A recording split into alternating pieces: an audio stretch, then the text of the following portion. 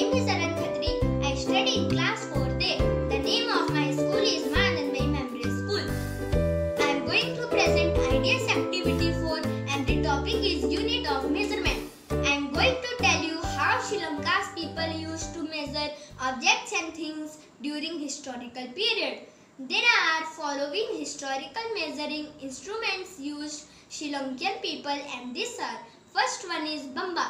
Bamba was usually used to measure depth in wells and pits. It is roughly 6 feet in length. Second, Guava, Yoduna, Usaba units were used in measuring long distance.